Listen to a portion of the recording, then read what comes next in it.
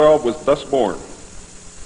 It was Nelson's uncle Winthrop Aldrich who had been crucial in convincing Eisenhower to even run for president. The whole Rockefeller family, and with them the Rockefeller empire, had solidly backed Eisenhower. Asking Rockefeller for help with the alien problem was to be the biggest mistake Eisenhower ever made for the future of the United States and most probably all of humanity, as you will soon see. What he literally did with this act, ladies and gentlemen, is abdicate the presidency to a secret group. Within 1 week of Eisenhower's election, he had appointed Nelson Rockefeller chairman of a presidential advisory committee on government organization. Rockefeller was responsible for planning the reorganization of the government. New Deal programs went into one single cabinet position called the Department of Health, Education, and Welfare. And when the Congress approved the new cabinet position in April of 1953, Nelson was named to the post of Undersecretary to Ovida Culp Hobby. In 1953, also, astronomers discovered large objects in space which were moving toward the Earth, and it was first believed that they were asteroids. However, if you know much about astronomy, you know that you can predict or project backward orbital paths of bodies in space and determine where they come from, what they're doing, where they're going, and what their orbital path really is. Well, this failed to pan out, and the evidence proved that the objects could only be spaceships intelligently guided. Project Sigma intercepted alien communications, and when the objects reached the Earth, they took up a very high orbit around the equator. There were several huge ships, and their actual intent was unknown. Project Sigma and a new Project Plato, through radio communications using the computer binary language, which the aliens understand very well, they're very mathematical minded, was able to arrange a landing that eventually resulted in face-to-face contact with alien beings from another planet. Project Plato was tasked with establishing diplomatic relations with this race of space aliens. But in the meantime, something else happened. In the meantime, a race of human-looking aliens contacted the United States government. Where this happened, I do not know. I wish that I did. This alien group warned us against the aliens that were orbiting the equator and offered to help us with our spiritual development. They demanded that we dismantle and destroy our nuclear weapons as the major condition. They refused to exchange technology, citing that we were spiritually unable to handle the technology which we then possessed, and has not that been true throughout our history? They believed that we would use any new technology to destroy each other, as we always have. This race stated that we were on a path of self-destruction and we must stop killing each other, stop polluting the earth, stop raping the earth's natural resources, and learn to live in harmony with each other and with nature. These terms were met with extreme suspicion, especially the major condition of nuclear armament, disarmament, and I have to say that I could not blame them in the face of so many uncertainties and so many alien surprises staring them directly in the face. It was believed that meeting that condition would leave us helpless in the face of an obvious alien threat. We also had nothing in history to help with the decision. Nuclear disarmament was not considered to be within the best interest of the United States, and the overtures were rejected. Later in 1954, the race of large-nosed gray aliens which had been orbiting the Earth landed at Holloman Air Force Base. It happened in 1954, ladies and gentlemen. If you take everything that Bob Ebenegger has ever said and subtract 10 years from it, you will be right on the money. A basic agreement was reached. An alien named Krill was left as a pledge that they would return and formalize the agreement. In fact, he was a hostage. This race identified themselves as originating from a planet around a red star in the constellation of Orion, which we call Betelgeuse. I believe that that's a lie. They lie a lot, and they deceive a lot, and it is evident through every action that they've ever done with us. The truth is, ladies and gentlemen, these creatures might be from Mars, really. They claim that they are from a planet which revolves around the red star, which we call Betelgeuse. They stated that their planet was dying and that at some unknown future time they would no longer be able to survive there. This led to a second landing at Edwards Air Force Base. The historical event had been planned in advance and details of the treaty had already been agreed upon. Eisenhower arranged to be in Palm Springs on vacation. On the appointed day, the president was spirited away to the base, and the excuse was given to the press that he was visiting the dentist for a toothache. President Eisenhower met with the aliens and a formal treaty between the alien nation and the United States of America was signed. We then received our first alien ambassador from outer space. His name and title, and I know it sounds ridiculous, but it's absolutely true.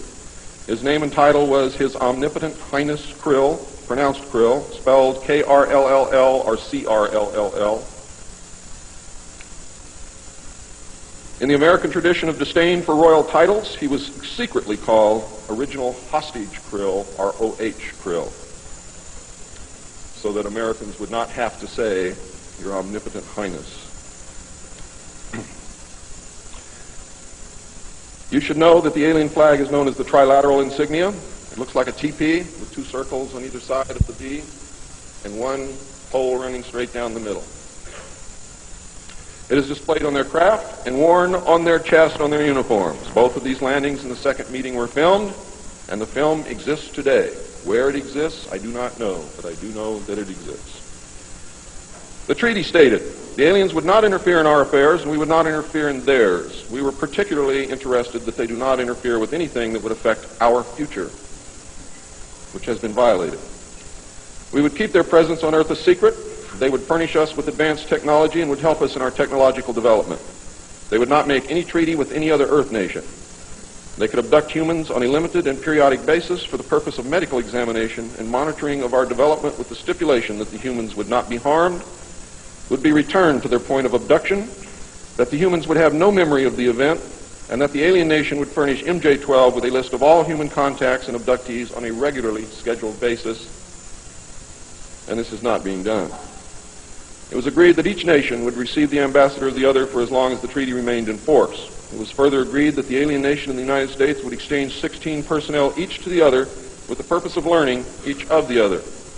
The alien guests would remain on Earth, and the human guests would travel to the alien point of origin for a specified period of time, then return, at which point a reverse exchange would be made. I have no knowledge whatsoever of what happened to those original 16 humans who left the Earth with the aliens. It was also agreed that bases would be constructed underground for the use of the alien nation, and that 2 bases would be constructed for the joint use of the alien nation and the United States government. The base at Dulce is one. The base at S4 in the area known as Area 51 or Dreamland is the second. Exchange of technology would take place in the jointly occupied bases. These alien bases would be constructed under Indian reservations in the 4 corners of Utah, Colorado, New Mexico, and Arizona, and one would be constructed in Nevada in the area known as S4, located approximately 7 miles south of the western border of Area 51, otherwise known as Dreamland. All alien areas are under complete control of the Naval Department, and all personnel who work in these complexes receive their checks from the Navy. Construction of the bases began immediately, but progress was slow until large amounts of money were made available in 1957, and in the meantime work continued on the Yellow Book with the information derived from the guests.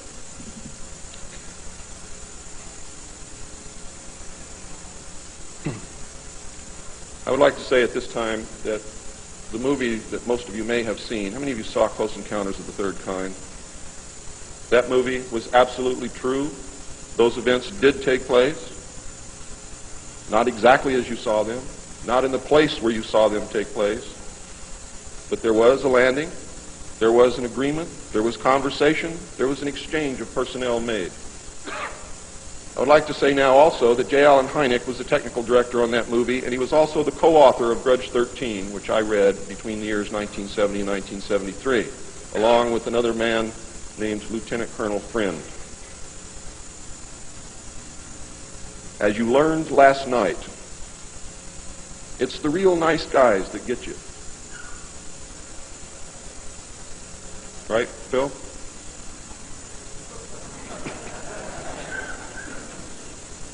Project Red Light was formed, and experimentation and test flying alien craft was begun in earnest. As I told you earlier, many of the craft we recovered were intact, appeared to have no damage whatsoever.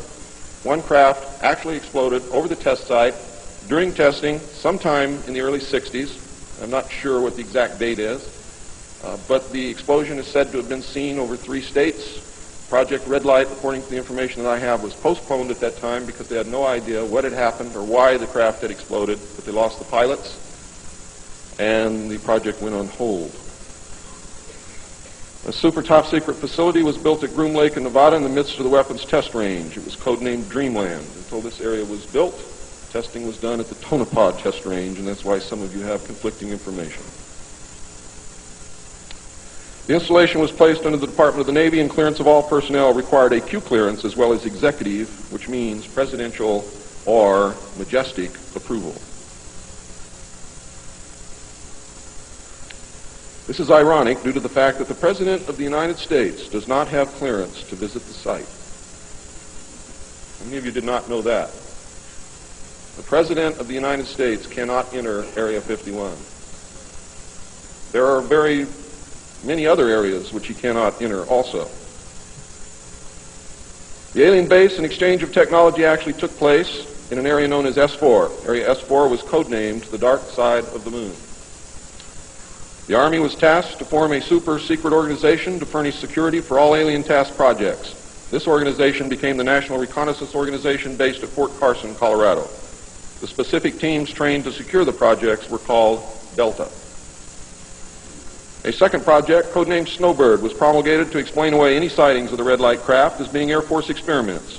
The Snowbird craft were manufactured using conventional technology and were flown for the press on several occasions, and those of you who are my age or older will remember, as children or young adults, going to the movie and seeing in the movie-tone newsreel the Avro car and other strange-looking saucer craft that were developed by the United States and the Canadian Armed Forces as a part of Project Snowbird. Project Snowbird was also used to debunk legitimate public sightings of alien craft, also called UFOs. Project Snowbird was very successful, and reports from the public declined steadily until recent years. But not just due to Project Snowbird. There was an intense ridicule, denial, and debunking campaign going on since the beginning. People stopped reporting what they saw. A multi-million-dollar secret fund was organized and kept by the military office of the White House. This fund was used to build over 75 deep underground facilities. Presidents who asked were told the fund was used to build deep underground shelters for the president in case of war. Only a few were built for the president. Millions of dollars were funneled through this office to MJ-12 and then out to the contractors, and was used to build top-secret alien bases as well as top-secret dumb or deep underground military bases. I think dumb is very appropriate. And the facilities promulgated by Alternative 2.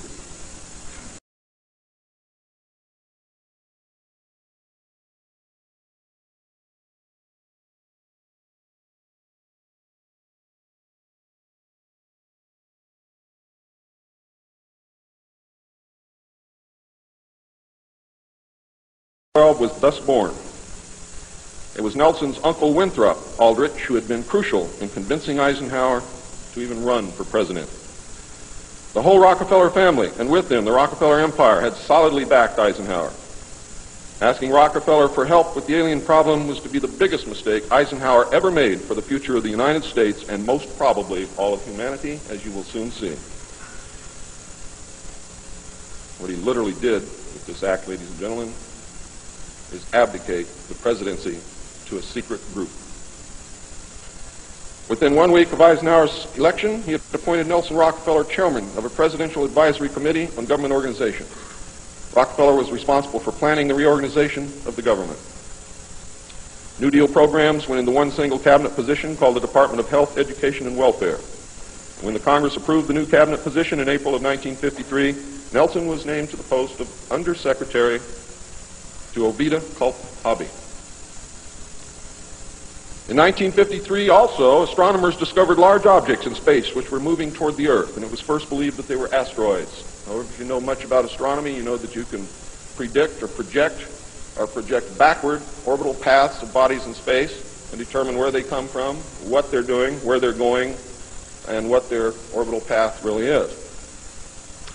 Well, this failed to pan out, and the evidence proved that the objects could only be spaceships intelligently guided.